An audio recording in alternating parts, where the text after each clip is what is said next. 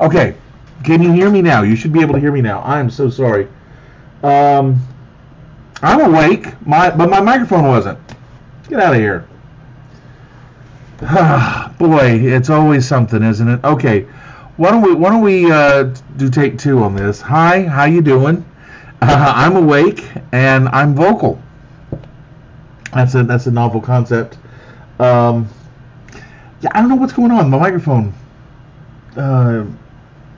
crapped out on me, and no, the power's on. I don't know. You know, it's always something. I'm looking at the little doohickey here, and it's flashing. I don't know what's going on. But you know what? We're on the air, and we got a microphone. We do have audio now, so I'll not worry about that. Anyway, as I said before, I am the vocal and crackpot cartoonist, Wide Awake, John Lotshaw. Thanks again for coming. Boy, what a way to start a show, huh? Anyway, I'm glad you're here. I'm glad you're watching, and we're gonna do some coloring tonight. I think is what we're gonna do. We're gonna finish up from Total Request Tuesday, and yeah, I had to switch over to the microphone that's on the webcam instead of using this bad boy. I gotta figure out what's going on. That's disturbing. Then again, I only paid $25 for the microphone, so you know. Okay. Anyway, you know, we didn't have the show yesterday because I was sleeping, and the reason why I was tired and shagged out was because on Wednesday we didn't have a show because I was in Ringgold, Georgia. I was teaching a class I taught two classes. One was to elementary school to preteens, and it was the basics of cartooning, basically how to draw a character, build a character up, as you've seen me do from basic shapes, and how you can take that same basic shape and turn it into anything by expanding and adding detail. And then the second class, which was to older kids, and was a smaller class. The first class had about 25 kids in it and some parents, and then the second class was older kids, and that was more on storytelling, how to tell a story and make a comic book, and basically talked about 3-act structure and how even 3-act structure could be used to tell 99% of the stories that we tell in the Western world. Even a joke can fit into a 3-act structure, and I showed how that basic concept can be the basis for almost anything. And let's see, we do have a question here real quick. I'm trying to see. Have I thought about doing New York Comic Con? I would love to do New York Comic Con. Honestly, I've only ever been to New York City once in my life, and you know, I'm just a country boy from Georgia. But no, I would love to do New York Comic Con. The problem with those shows is they're so bloody expensive. I mean, it's expensive. Well, New York City's expensive to begin with anyway. But you know, they're charging artists $300 for these tables, and I don't know who's able to afford these things, because you know, you go to a show and you're doing good to sell $300 worth of stuff. What's the point? I'm not going to go all the way to New York City to break even, because you know, if you can make it there, you can make it anywhere, and I'm not going there to break even if I'm going to break even. So I that's one of the reasons why I don't do a lot of shows, is because I'm cheap. No, because I'm a capitalist and I want to maximize my profit. Dragon Con provides a table. I have to say, you know, I have my beefs with Dragon Con, but one thing that I love about Dragon Con is they provide a table. They say, come on, you're a guest, here's a table, free, and I have a table. And because they're local, I live at home. I stay at home and drive into the city to do the show, and so it's the barrier, the level of profitability, the break-even point is much lower for me than it would be for, say, even like Heroes Con, which is a fantastic show, and I would love to go and do that. I would love to do these big shows. I would love to do San Diego Comic Con again, because San Diego is a wonderful city. I love San Diego. C2E2 in Chicago. There's family roots in Chicago, and I would love to go over there and go and look into that. I would love to go, and New York Comic Con. I would love to do New York Comic Con. Bill was able to do New York Comic Con because his daughter lives in New York City, so he has a cheap way of making it profitable for him. If he didn't have a daughter living in New York, he wouldn't do it. And so I don't have that advantage. So New York Comic Con, I would love to do it, but I would have to be at the point where I know that I'm going to pull down $2,000, $2,500, not in sales, but in profit, really, in order to profit above the cost of my product. I'm gonna have to clear $2,500 because because the cost of the tables are so expensive at those kinds of shows, and it's ridiculous. It really is, because it's freezing out a lot of artists, and it's just greed. It's just greed. These cons have forgotten, I think, what the cons were about. The cons were about the comics and the fans, and it's become this super profitable thing now, and I think it's really ruined it. So, we're only 8 minutes into the show, and I've already done one rant. We're 8 minutes into the show. I've had one major technical foul up and one rant. So there's only one thing left, and that's for me to go in and start hawking my stuff. And look, kids, I finally made a new Patreon slide. Isn't that nice? Patreon, yes, the Patreon page is over at patreon.com/Accidental Centaurs. And if you are watching this on the replay, you're not one of the regulars, then you know that I am really excited about the Patreon program, the whole concept of it. And there's lots of different levels of support. All the new Accidental Centaurs strips will be going through Patreon first and foremost. So you need to, if you want to see the 7 Centauri as it's being produced, and I know hasn't had that lately, but yeah, we're gonna I'm gonna get back on that this weekend. But anyway, those go up there. There's also a level which has the naughty bits, the return of Not Safe for Work Friday, which means I need to get that posted while it's still Friday. But anyway, that's all over there on patreon.com. Go check it out. Please consider supporting, because it does, every little bit helps. And even at $5 a month, it's a big help, and I do appreciate the support. Another way that you can help support is with Facebook and joining the Facebook page at facebook.com/Accidental Centaurs. All of the announcements go there first. They also go out to Twitter, but they go through Facebook. So if you want to get it hot and fresh off the keyboard here, then go right over to Facebook and like that page, and you'll find out when I'm doing things like these shows, and when there's updates to the site, all that good stuff will go there first. A new slide that I'm going to add, that I've just added, and I've been meaning to add this in for a while, and I finally got around to doing it, is the Etsy store. I've had this up for a while, and I haven't mentioned it, but I do have an Etsy store, and there's lots of original artwork up there, and I need to add more. But you can buy original artwork, original pages of Accidental Centaurs. There's also some of the naughty stuff there too.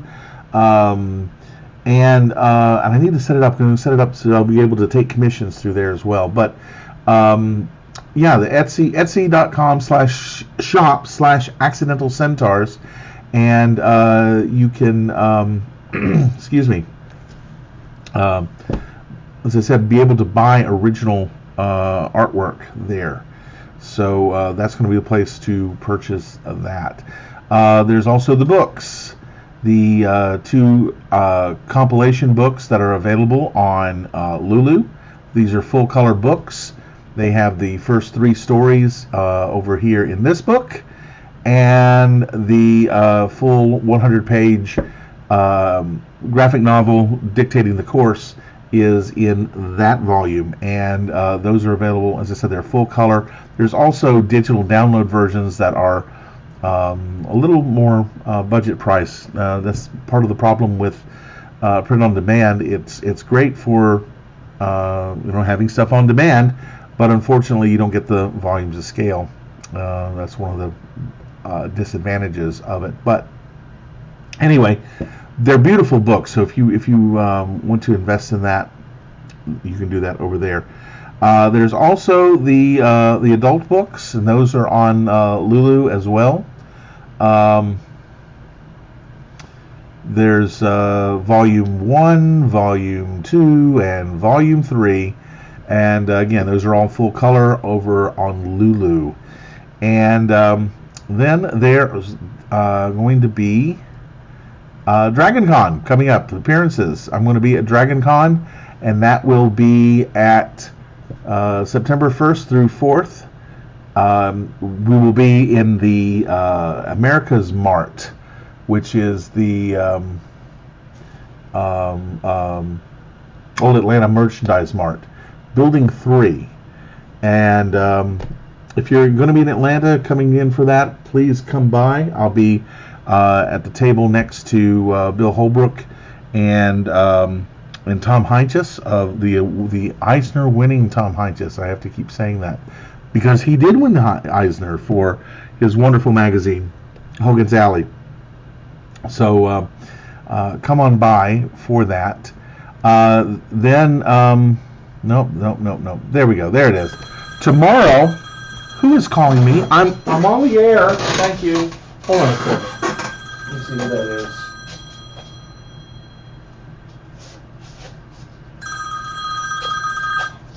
I have no idea who that is. Live television. I thought I put this on Do Not Disturb. Who do I know in Adairsville? I don't know anyone in Adairsville. But I'm going to put this on Do Not Disturb. There. That's taken care of. Atlanta Comic Convention. That is going to be Sunday. This Sunday, coming up, it's a one-day show at the Marriott Hotel Century Center, which is at I-85 and Claremont Road here in Atlanta. Please come by if you're in the Atlanta area. Even if you're not in the Atlanta area, get on a plane and come by. No, don't do that.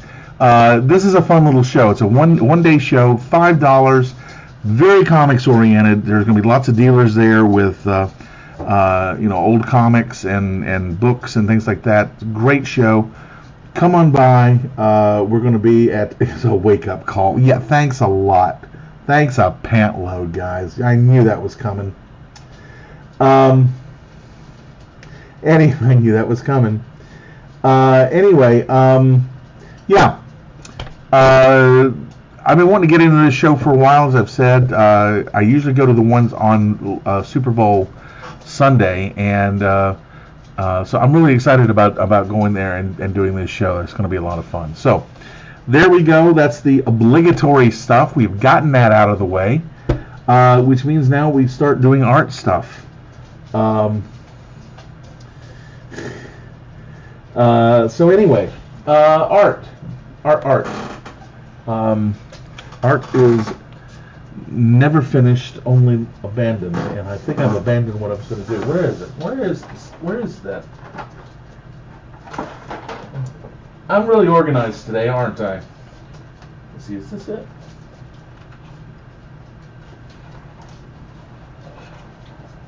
Oh, okay, great. Okay, good. Okay, here we go. All right.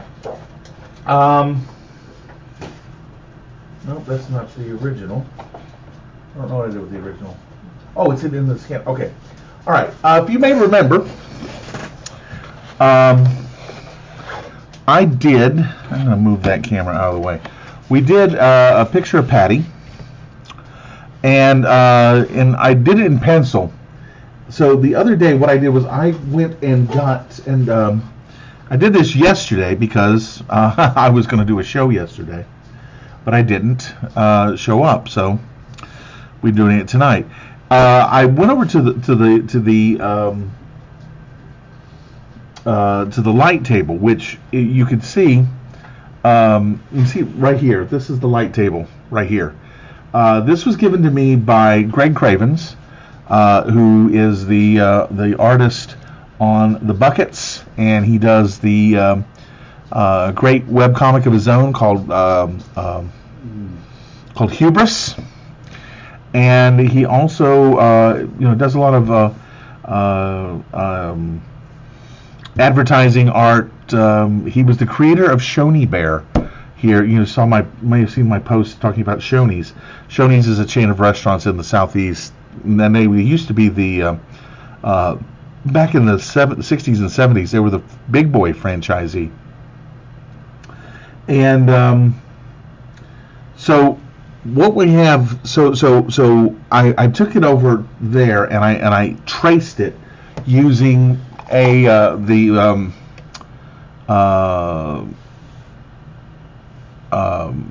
Copic multi-liner pens, because I knew that I was going to have skin tones here, and I didn't want it to smudge. So these pens are great for that because they won't smudge as much. They get a little bit, but not that much. So they kind of clean.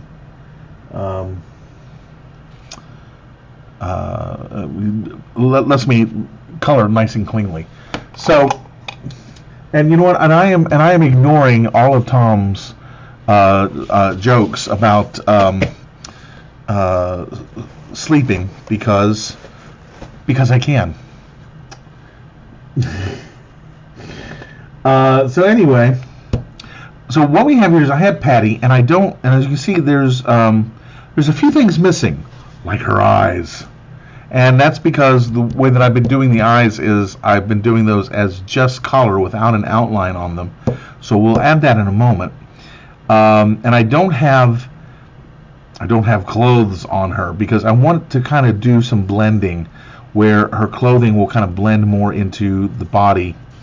And another thing that I need and that I don't have, and I need to ask, and I want to ask you guys to do, is I need colors. I don't have set colors for Patty because, well, first off, I really haven't done her in color yet. When she appears canonically in the strip, is in Lair of the Insectars, and she's kind of a spider. She's a spider down here, and I imagine that her hair is more realistic, is black, and then, but in another appearance that she's in, which will be part of Plain Brown Wrapper projects that are going on right now. I've got her. So she's the idea is that she's kind of she was an anime fan. So when she was transformed into a centaur, she kind of took on some anime-like characteristics. And of course, one of the defining characteristics of any character in anime and manga is weird colored hair. So, what colors do we do here? And I'm going to just throw that open to you because I have plenty of colors, of all colors, and so I'm going to take some suggestions and for what color to make Patty. Her hair, the pelt, and the clothing. So while I'm getting the pens down, and here's the pens. Don't worry, you don't have to memorize what color, all the colors we have here. I'm just showing you. But these are the Copic pens, and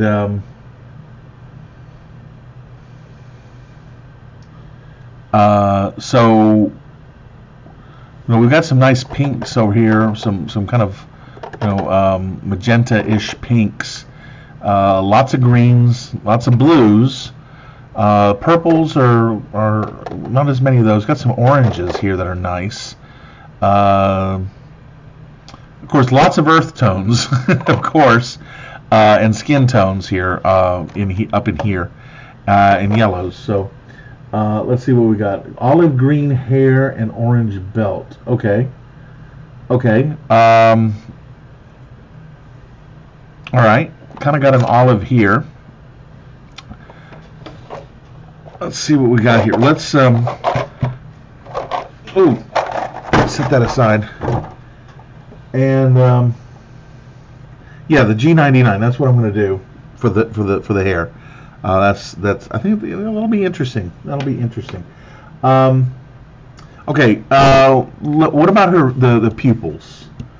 We need to do something really quick for the pupils. I'm going to make her hair and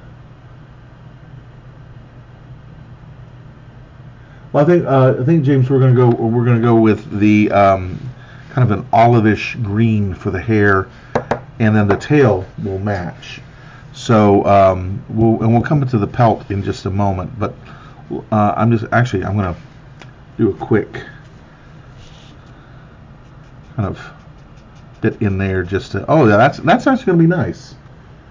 That's going to be nice. So, all right. So that's going to work. That's going to work nice for the hair. So what do we want to do for the eyes there? Any suggestions? You looking for suggestions for the eyes. I'm going to go ahead and start here with the. Lose my glasses here so that I can see a little better. I think this is going to be what I want for. Nope, that's not the one I want. That's why I tried them out over here on some other paper. Yeah, okay, I think that's going to work better. So, this is going to be for her skin tones. Green eyes.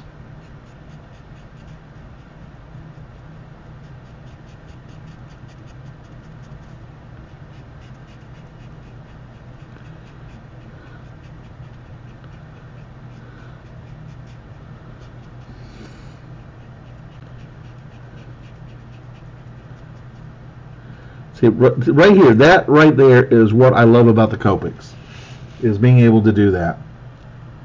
Being able to do that. I would have killed as a kid whenever I got a skin tone marker to be able to run it over a black line, because it would just normally just turn into a kind of pinkish, blackish, brackish mess. It would be awful, just awful. So there we go. See, there's a tiny little bit of smearing in there, but I can live with that. It's not too bad. It honestly isn't too bad. Now, when I finish this line is only a temporary line. Because I will go back over it with a brush pen, and give it a lot more oomph, a lot more definition.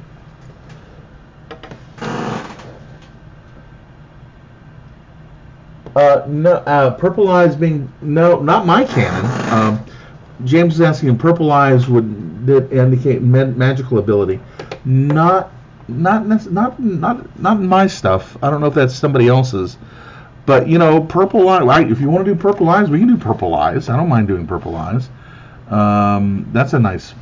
Do we want to do a deep purple or a light purple? That's a good. That's the next question, because I got all kinds of purples.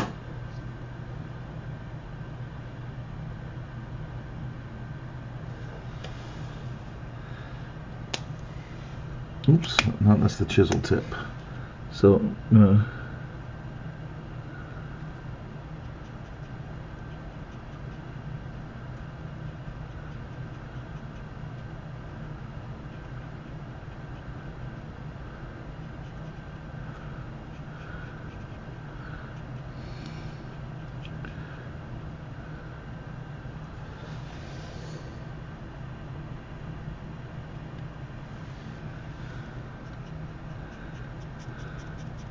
Yeah, purple traditionally was the color of royalty because it was such a difficult and expensive dye. So that's where the term "born to the purple" comes from, which I'd never heard until Joe Straczynski used it for a title of Babylon 5.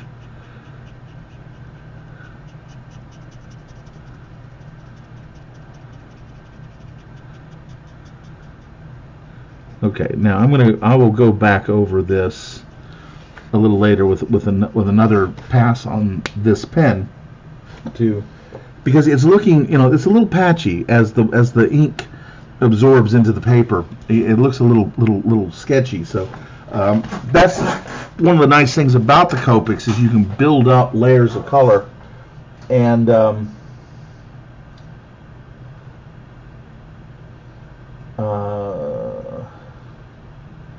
okay, so I'm thinking a lighter purple for the eyes if we're going to do purple. I'm going to make sure that I don't. No, that's not going to. No, that's not going to. Because one of the disadvantages of these pens, and I think that's good. I think that's going to be good. Let's see. Let me. Yeah, I think that purple's going to work out nicely for the eyes.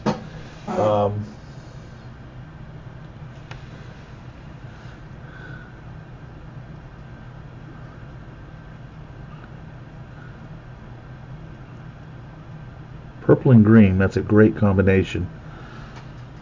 Lex Luthor colors.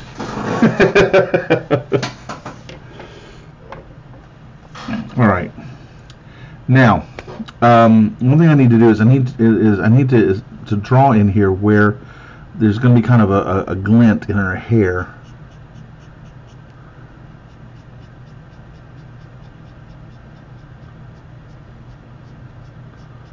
And I've never been any good at this part of it.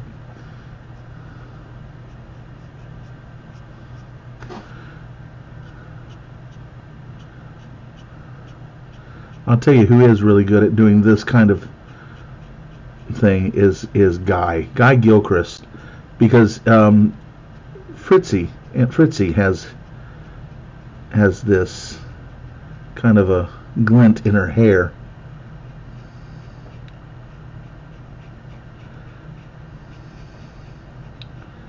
And Guy inks Nancy with a brush, which means I'm in even more awe of his abilities as an artist.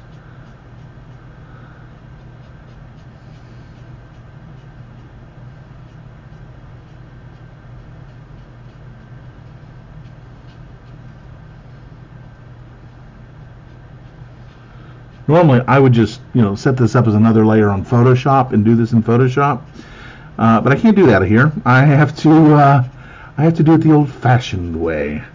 I have to draw it. So, what was I thinking, huh? What was I thinking?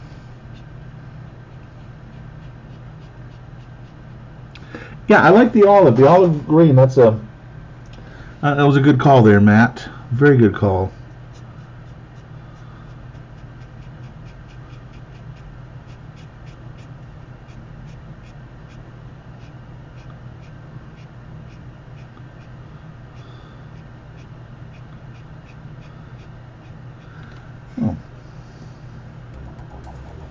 There we go. He was a little quiet.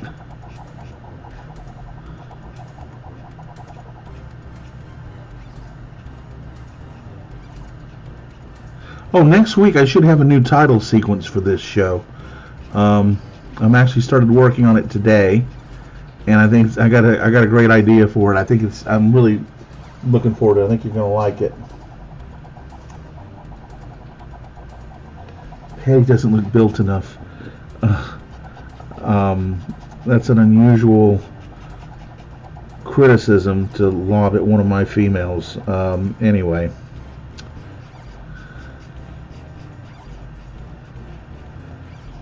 Now this is back behind her hair, so we're gonna. I'm gonna tint that, or do, or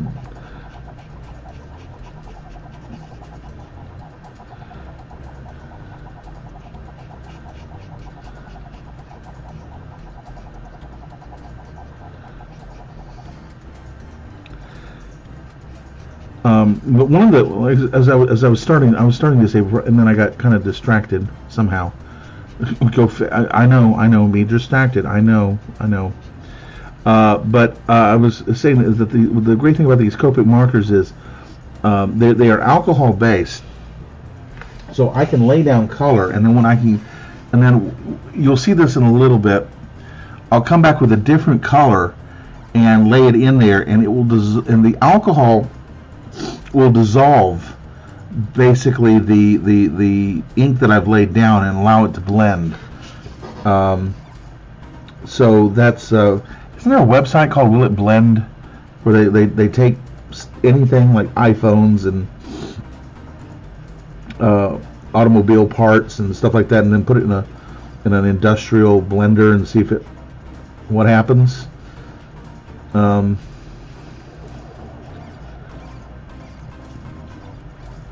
Well, in this case, it will blend because that's what it's designed to do. So I was experimenting with that with a piece that I really can't show on this broadcast because it's for the Not Safe for Work Friday.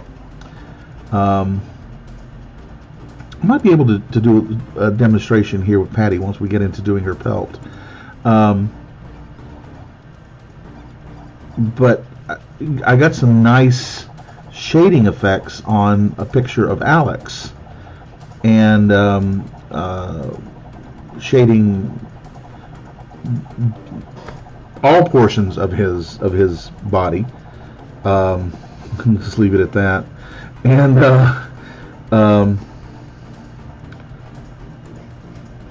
by laying down color and then coming in with another color for the highlight color or for the shadow color, and then coming back with the original and blending that. So that was that actually worked out really nice. Been watching some tutorials on YouTube on how to do the Copic shading. All right, now that's a little splotchy in here. And again, like I said, I'll be coming back over this, and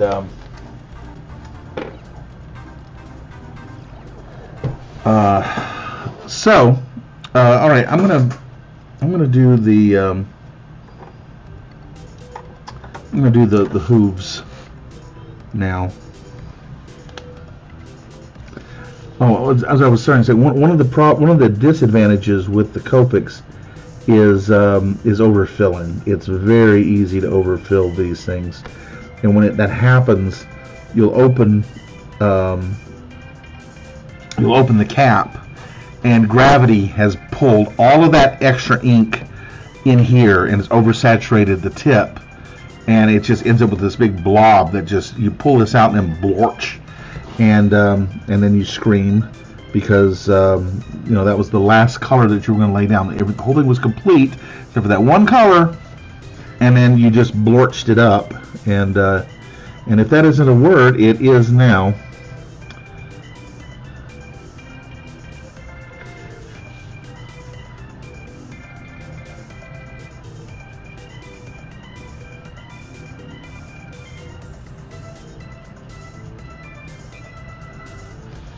I think.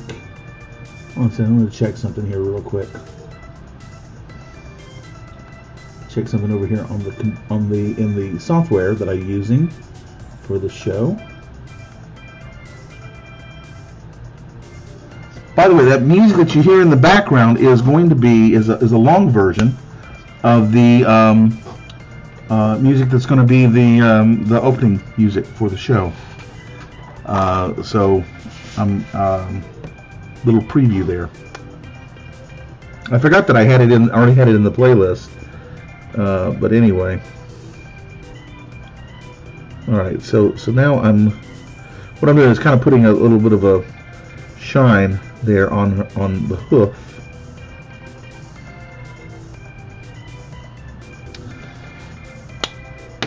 Now I can go back with, probably couldn't even see that, could you? So now I can come back in with this and blend it a little bit.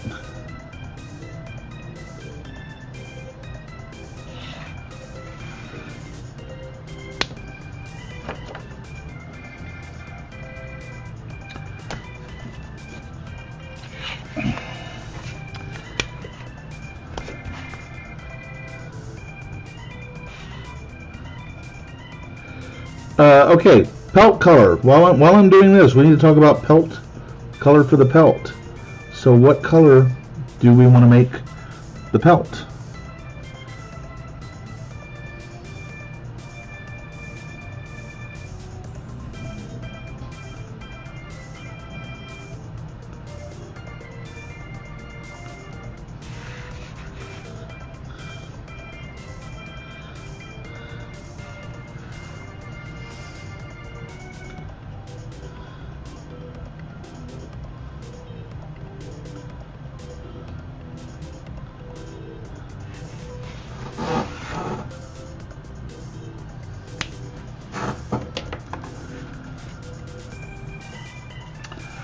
Okay, oh, I know someone. I mean, while I'm waiting on a blue. Linus blue. Oh, okay. That's an interesting color. All right, let me go, let me go and fortify the color here on the that I've already laid down for the skin tones.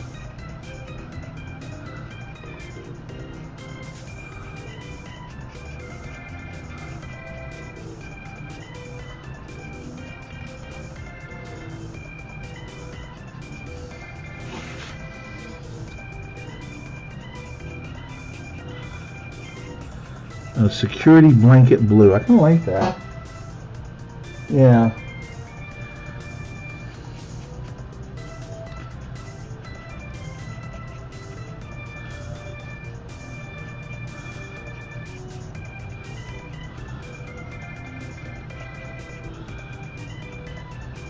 One thing I'm gonna need to go and change out a lot of my nibs. I have to be careful about them though, because those are still expensive. There's been a shortage of Copics coming out of Japan, and the problem is the brush nibs, because they are handmade. And when the Copics became super popular, so yeah, there's just a tiny bit of smearing in there, but not too much. I mean, probably if I didn't say something, you probably wouldn't even notice it.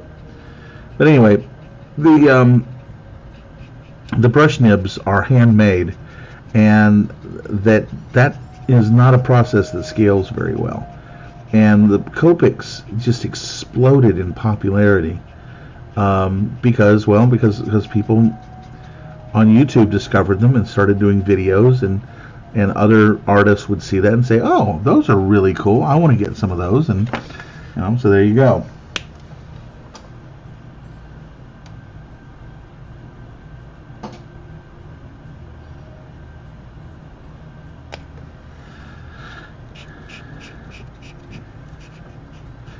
Tom, you better be careful, because there is a master punster lurking in the background,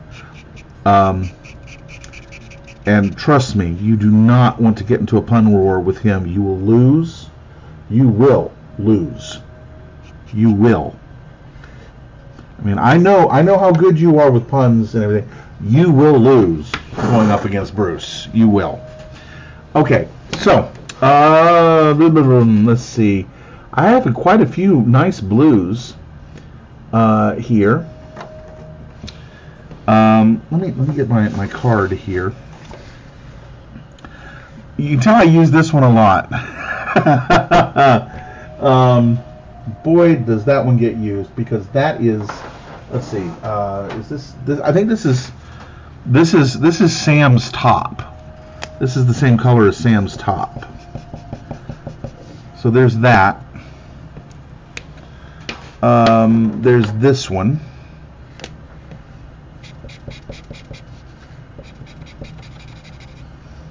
Kind of liking that one. We'll set that one aside, because that we might come back to that one. This is Peacock Blue.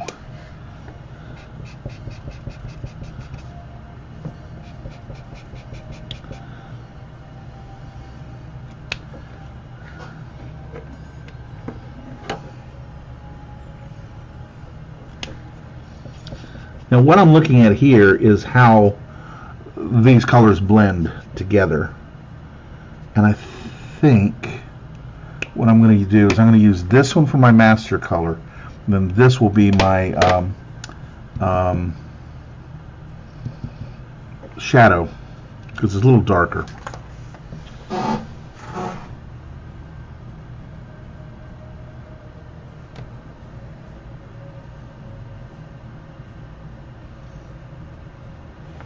Alright, so what I'm going to do, first thing I'm going to do here is I'm going to kind of outline some areas that would be the shine, and kind of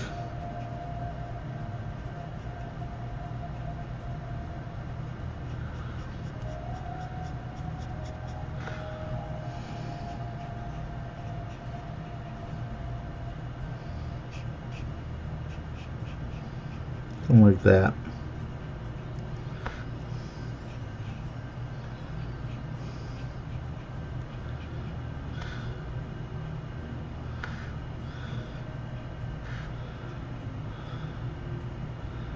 It gives her a nice glossy coat.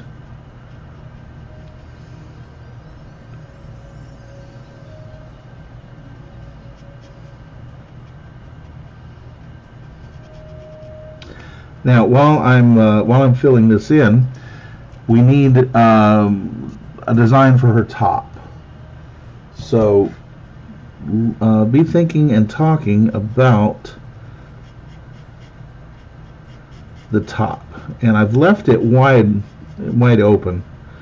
Do you want it to have kind of the bikini top like Sam has, where she has the bare midriff? Do you want to do something a little more covering?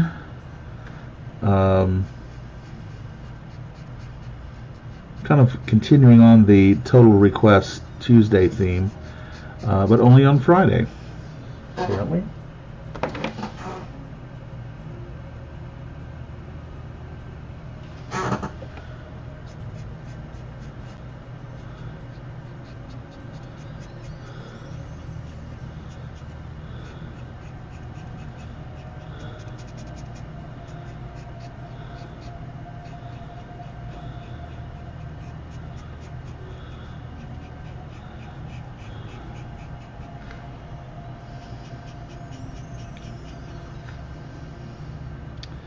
Also, since I'm gonna, a horse has kind of it's actually the pectoral muscles there.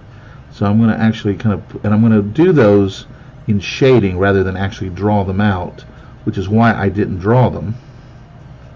So I'm kind of just put some little highlights in there for that, knowing where those are going to go.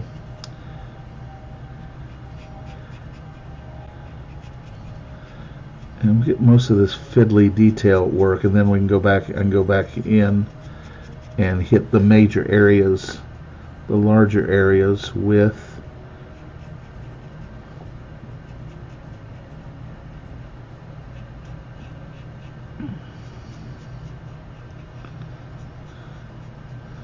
the chisel tip. Well, okay, it needs to be something a little more form-fitting because I can't add lines here, and I've already drawn, so a turtleneck really can't add a turtleneck.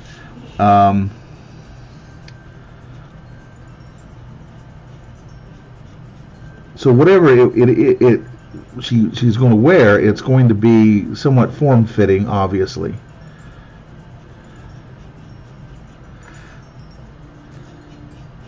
Because we do have the limitations of what's already been laid down. Art thrives with limitations.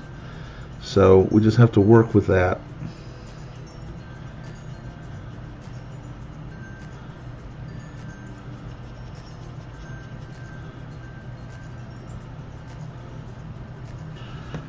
All right. Yeah, okay, midriff, bare midriff. I tend to agree with you there.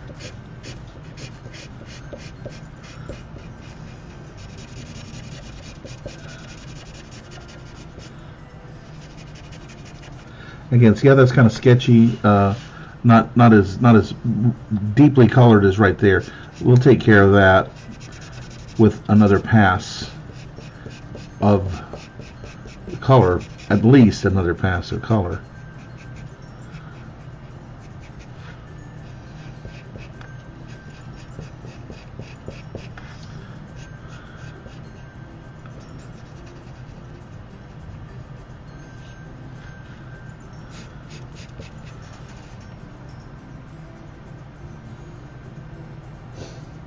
No red shirt. Okay. No. She's not in Starfleet, obviously.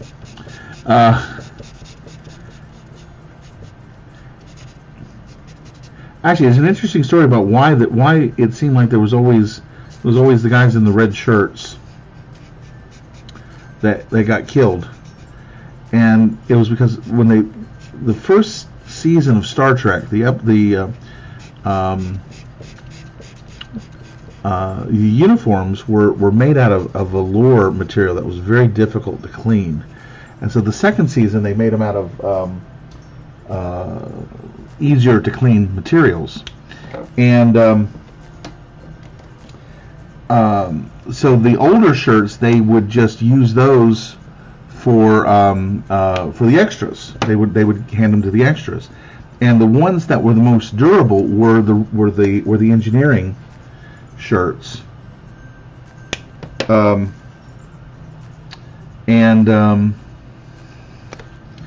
So by the third season, the only shirts that were left that were not hero shirts, that were not for the main characters, were the red velour shirts left over from the first season, and so that's why you tended to have Ensign Red Shirt and Ensign Cannon Fodder wearing red shirts.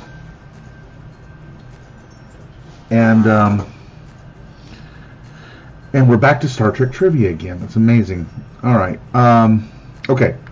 I'm gonna hold off on doing the midriff, but first I'm gonna need to find a color for. Okay, this is the color that I did for her skin tone, and now I'm going to try and find a nice highlight color that's going to be, okay, I think that might work. Let me try this one.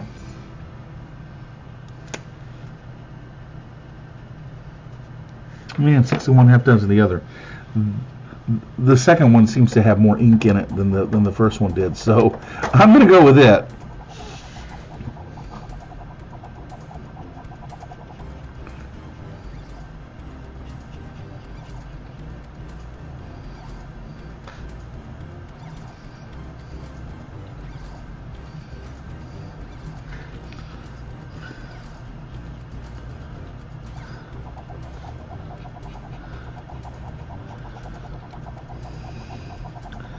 Amazing how just that one little line of color adds adds so much more depth to the whole piece, and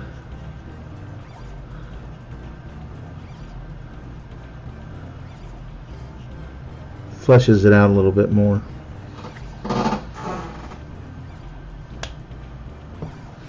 Okay. Now I'm going to do a color in here in her mouth to darken that up so that that's too much. These neutral grays, I use these a lot. Boy, I use those neutral grays a lot. Yeah, okay, there we go.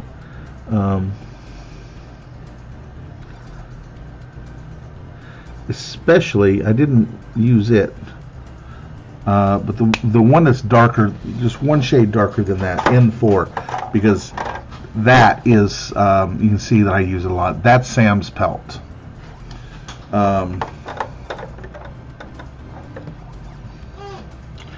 Okay. So, what color have we decided on? Sorry, needed some water there. Water break there. What color have we decided on for her top? And is she going to be long sleeve, short sleeved, no sleeves? What do y'all want to do? While I'm waiting for y'all to get a response, I'm going to go and beef up the color here.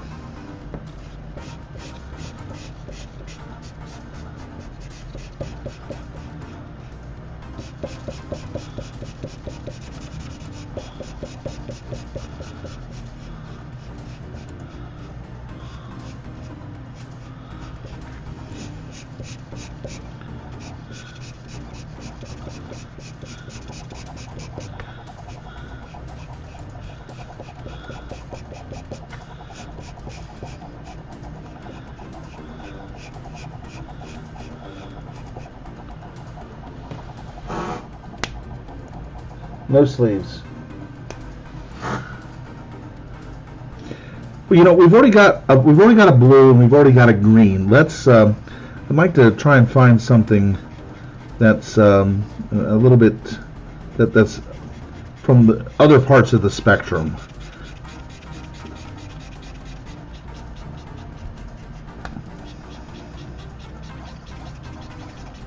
Well, I need to go and add the shading to her hair, so I need to, after I do that, I'll do this. I'll do that.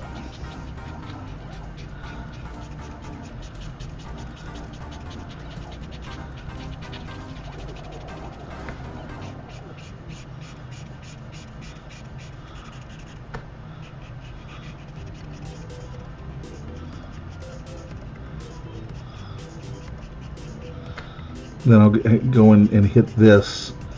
Hit the pelt with the shading.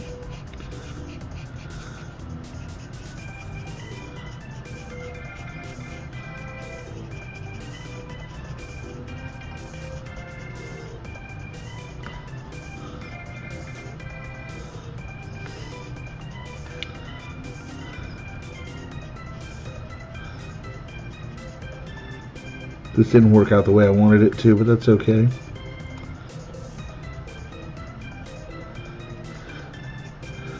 Art is all about embracing the little surprises that come around when you screw up.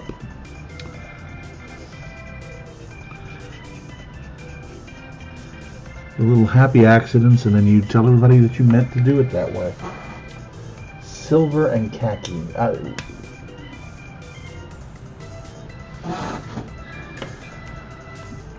Okay. Yes, let's see what that reacts to the olive. All right, that might work. Let's see. If nothing else, I can always use it to build up as part of building up a color.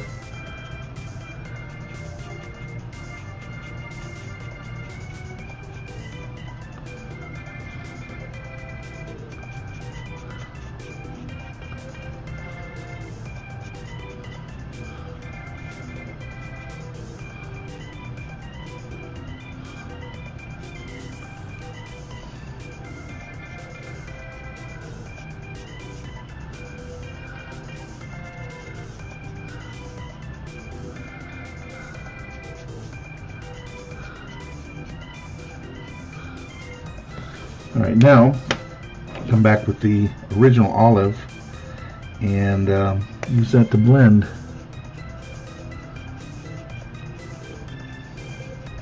See how that's blending together, kind of creating a bit of a gradient there.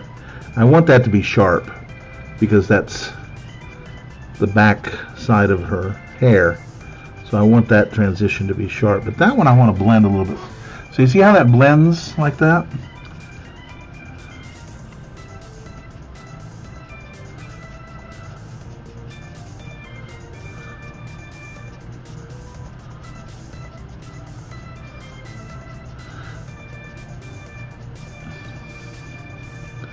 Now another thing that I could try, and I'm not going to do it tonight, but I might try it on another one in the future, doing, trying to get this kind of hair effect with the hair, is Copic makes, oh geez, it's stuck. Oh, come on.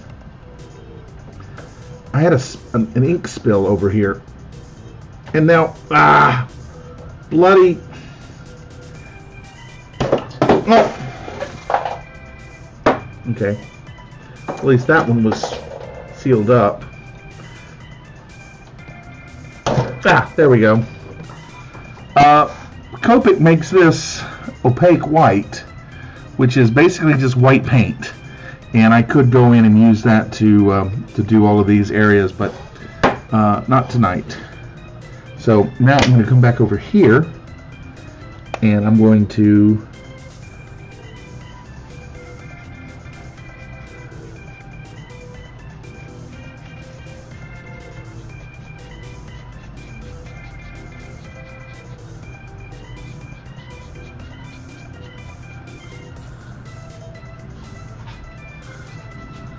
and then I hit it again with the original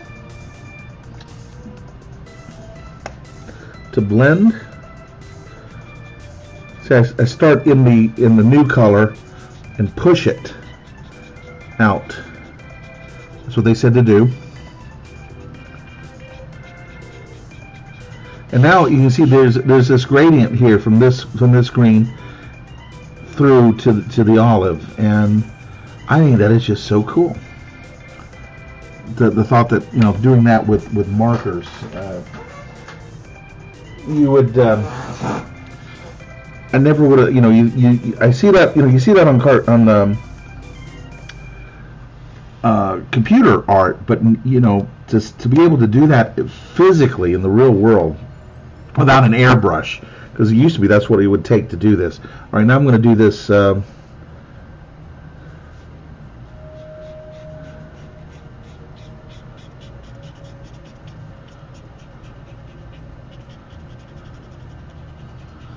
To her, on her pelt.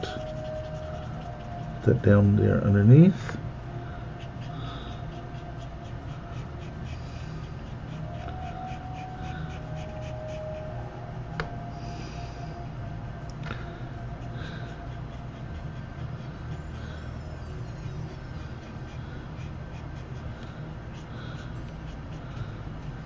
Okay, this is what I was talking about, where I was going to do this.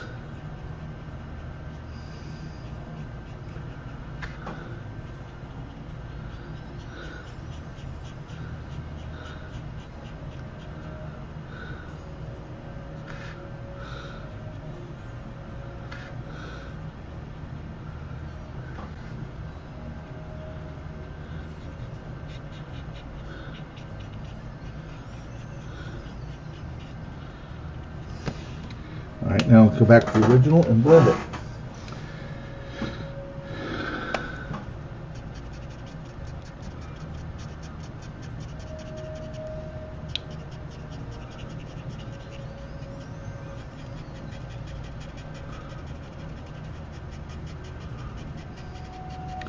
I really want to get some blending card. It's a paper that's really designed more for doing this kind of thing than this watercolor. The watercolor paper really does absorb the some of the colors a little better than it does others, or more than it does others, and like these blues. These aren't blending as well as nicely as the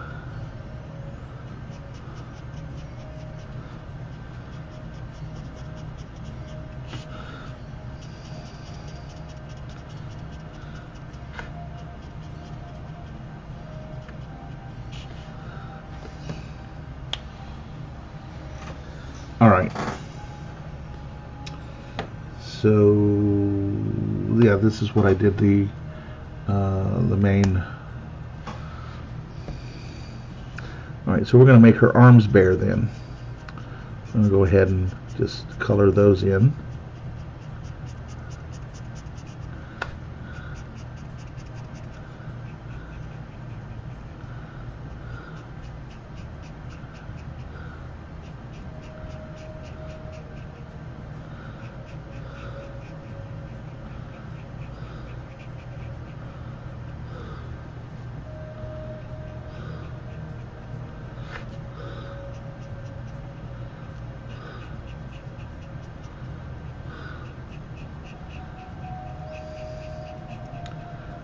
And this one's gotten a lot of the brush tip's got a lot of play in it, so it's time to replace it.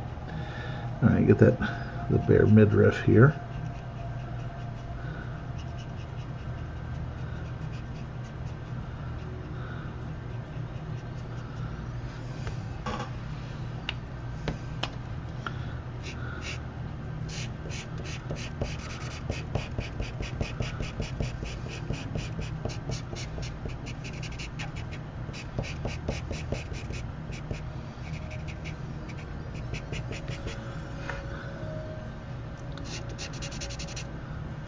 Let's get a little, hold on just one second here.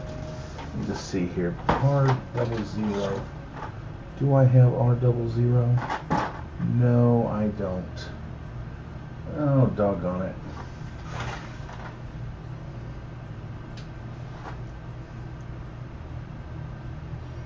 Nope. Alright. Gonna have to order more R00 ink. I'm really running low. I can tell, I can feel it. I can feel the marker giving out on me. So, alright, what color are we going to make that top, guys? We are at the point where I need a color.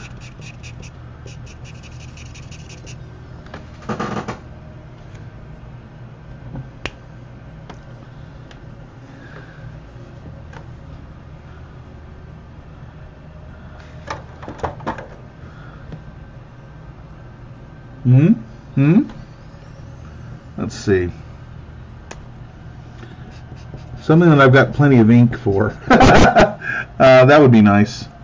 Yeah, that's a possibility. I'm kind of liking that. I'm kind of liking that one better. And then maybe this for a for the highlight color. No.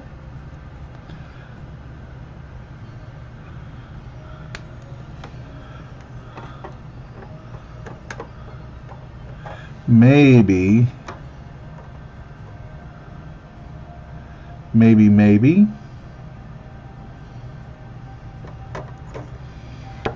orange. How about an orange?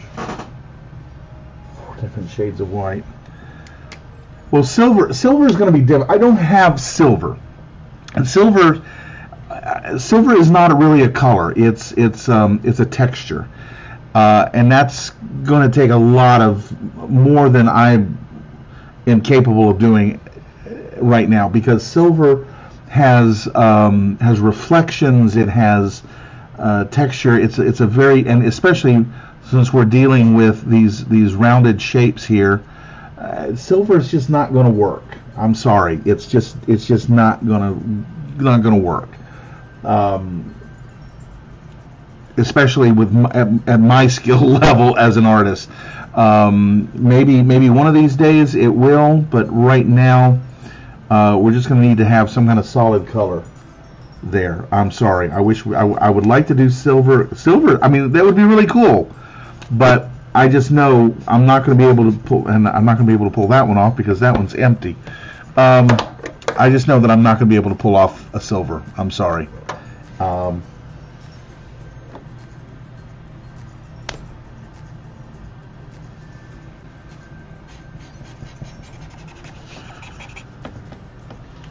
Looking at my oranges here, I'm kind of a little limited on my oranges, unfortunately. So where did I just? Okay, that's where I made that one. And let's see, what's that one? That one's the dry one. But unfortunately, but actually, I have two of those, and that one might be because I accidentally bought. And no, that's a little too much. Maybe this one.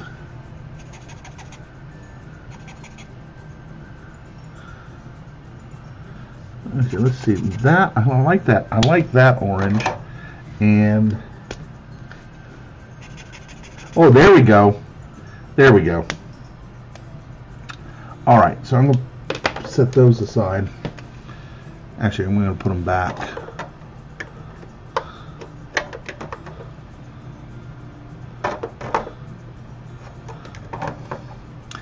One of these days, hopefully soon, I'm going to redo everything in my studio because I'm not happy with the studio as it's. That's not right. Let's see, was it this one? This one and this one. Yeah, this one. Yeah, this one. And yeah, there's my highlight. Okay. I'm not really satisfied with the way that the studio is set up. I think the orange is going to work well with that. There's my two oranges right there, and I think that's going to work well. So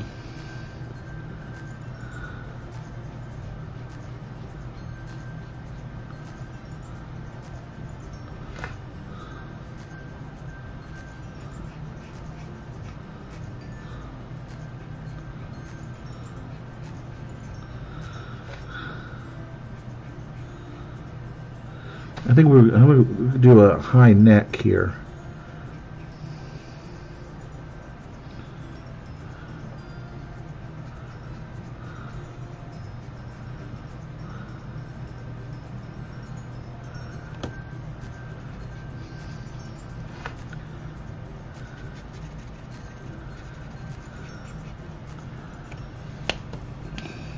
Then I'll go and I'll do the skin tone in that section there in just a moment.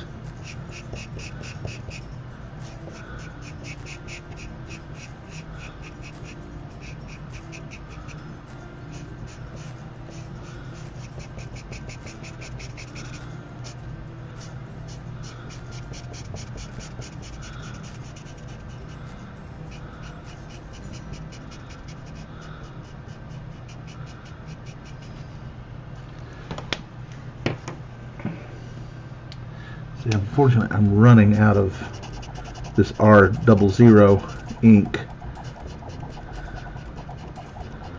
You see the difference between here and here? This part is got a second coat on it.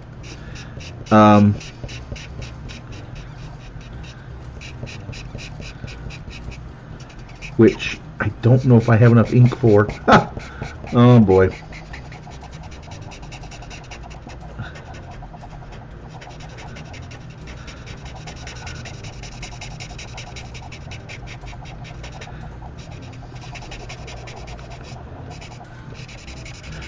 Well, looks like Blick is going to be getting an order here tonight. Blick is or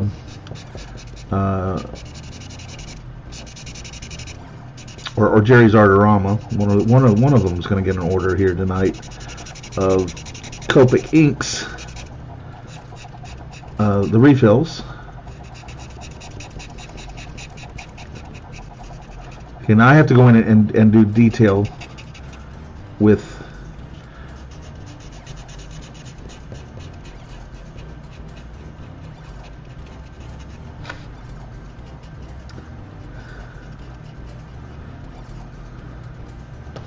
okay. That one, it's dead, Jim.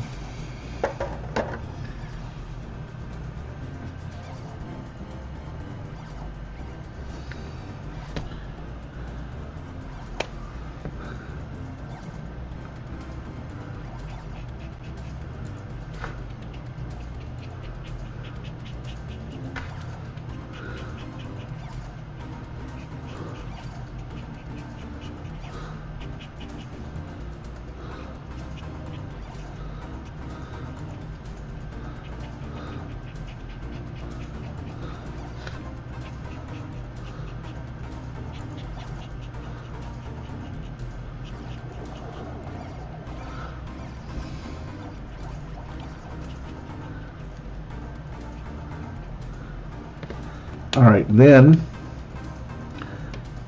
yes, that's the one. Nope, nope, this is...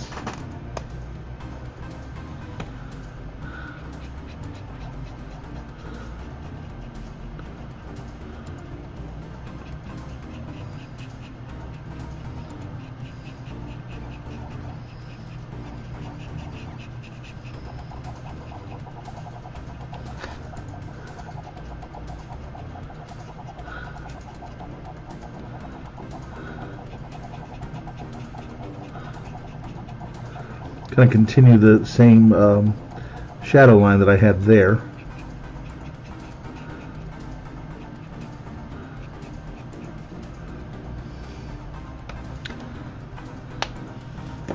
All right, and then come back over this with a little to do a little bit of a blend here.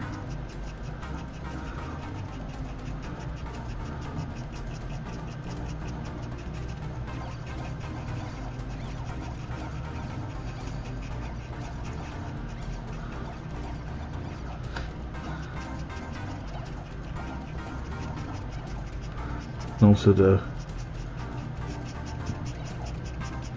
intensify the color there.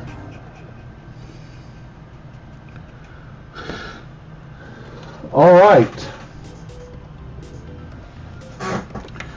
that actually came out pretty good. So we're at right now we're at 1:14 in the show. So I'm gonna just do a quick bit here of, no, not that one. Here we go. After I put these pens back. Okay, so this is the point in the show where I usually ask any questions. Any other questions? Yes, I am glad I picked that.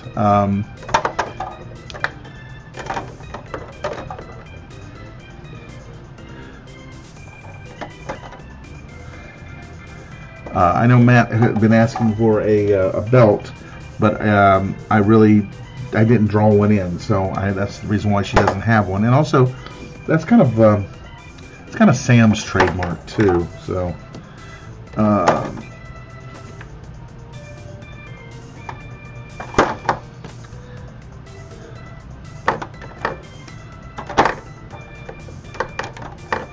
right, let's put these back up. But anyway, as I was saying, I want to redesign my studio because I'm just not. Oh yeah, I forgot to put that one on. Because I'm not really pleased with accessibility of stuff.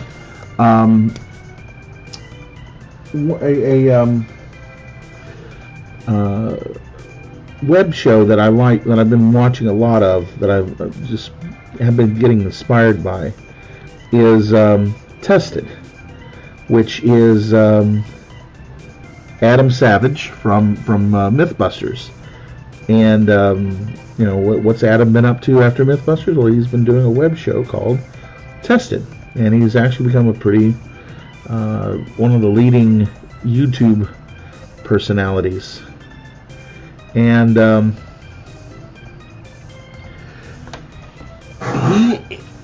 he's talked about about the organization of his shop, something he calls concept he's called first order of retrievability, which is that basically that everything is accessible without having to move something else to get at it. If if something is behind or underneath something else, and you have to move it in order to access it, then it has not achieved first order of accessibility. And I really like that idea of being able to immediately grab anything, grab this, grab that, and not have to. Right now, I have to sometimes, like for some pens and things like that, I have to move other pens out of the way in order to get at them, and that I realize that bugs me, and I really want to try to optimize things here so that I can achieve that first order retrievability.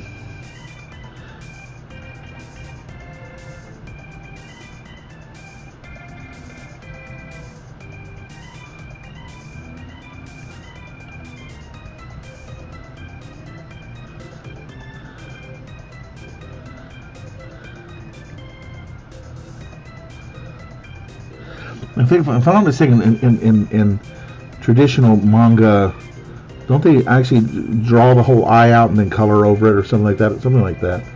Oh well. See, I never really got into manga.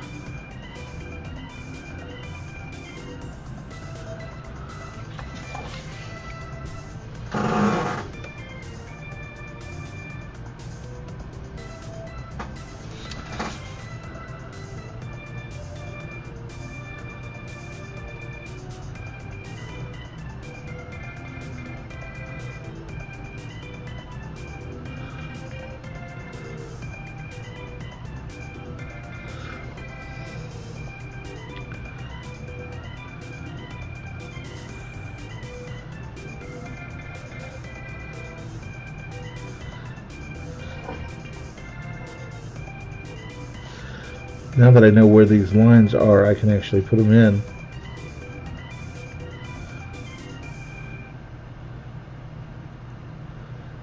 I'm getting better with the brush pen.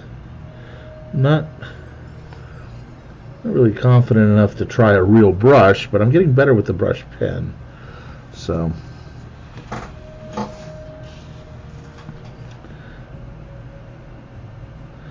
but anyway, as I was saying, I want to redesign the layout of all of my shelves and everything so that hopefully I can at least come closer to that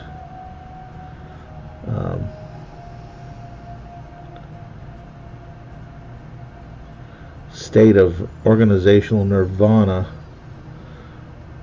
that Adam Savage defines as first order of retrievability.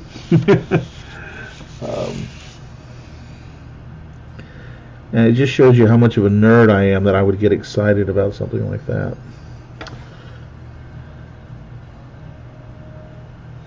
But if you saw what a mess my studio is right now, you would understand.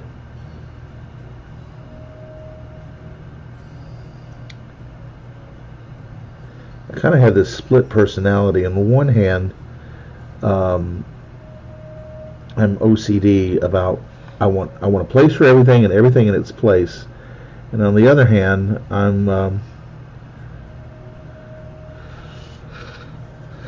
total slob.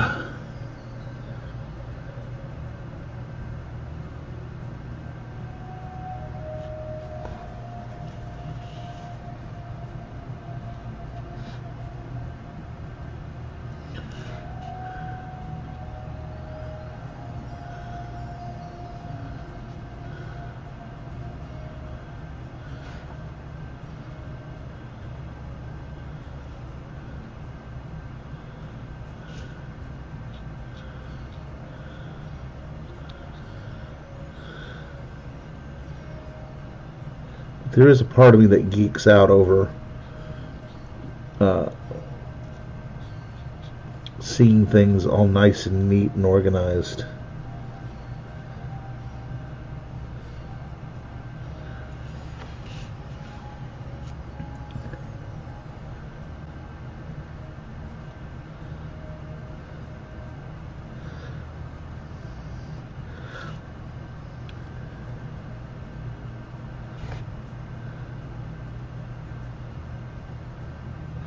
like having Felix and Oscar all in one body. It's kind of weird. Very weird, in fact.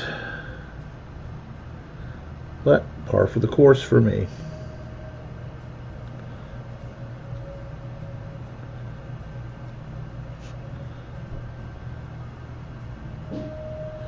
Now you notice the brush pen that I'm using is not the Copic, because I do have a Copic brush multi-liner, and I'm not using it. This is a Prismacolor actually, and the reason why is because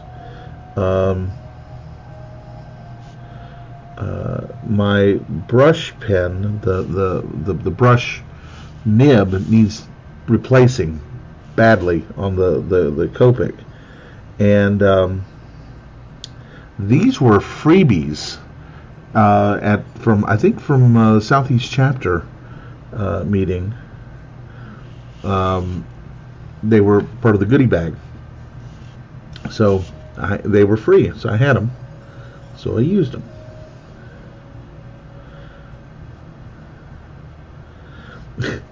Reminds me of a story of a friend of mine when he was in film school. He had an assignment, and the assignment was use only available light, which means you use whatever light is at the location. But he happened to work for the PBS station there at the University of Georgia. He had access to all their equipment. So he goes and he lights the scene, and the professor is just furious. So I thought I told you that you could only use available lights. My friend says, well, the lights were available, so I used them. That professor was a little more precise after that. Thanks, Bob. Anyway, yeah, so the pen was available, so I used it. How did I get into ink on me? Oh, I know, I was trying to pry all this apart. Okay, well, there we go. How about that? Not too shabby. I'm really pleased with the blending, especially up here.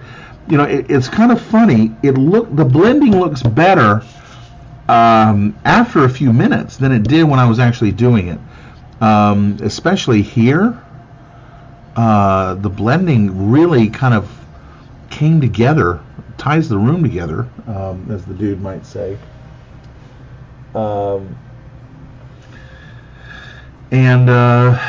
So anyway, there's Patty. Nicely done, guys. Couldn't have done it without you because, I got the colors from you. So very nicely done. That's we're at an hour and a half. So I appreciate y'all being here. Let me set this back up here, and then there we go. Put my eyes back in so I can see what I'm doing. Hi. Oh, hi. Oh, wow, that does look good. All right. So I think that's gonna wrap it up for the night, unless we've got any last minute questions. Because we are 1 hour and 26 minutes elapsed time here. Thanks for tuning in. Next week we've got there'll be a show on Monday, which is the 3rd. There won't be one on the 4th because I'm going to be too busy calming my dogs down from all the fireworks.